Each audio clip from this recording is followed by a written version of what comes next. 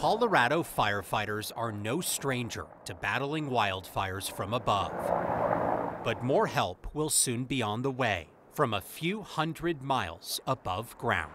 The satellites we're launching are satellites that collect images of the Earth. We'll be able to see and track the intensity of a fire from space. It's amazing.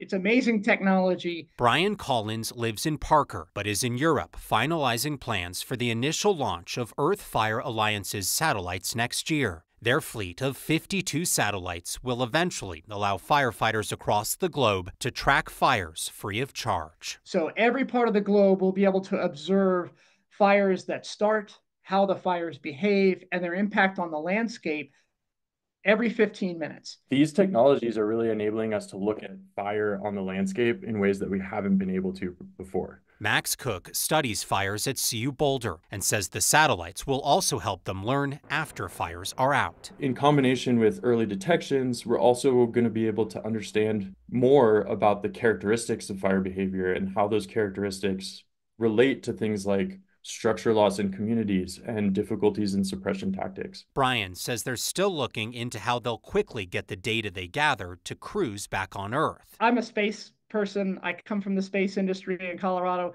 but I laugh that the rocket science is not the hard part. We know that.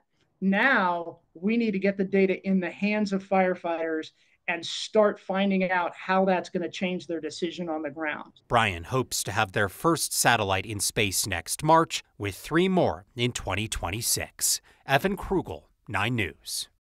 The nonprofit already has funding to get those satellites into space.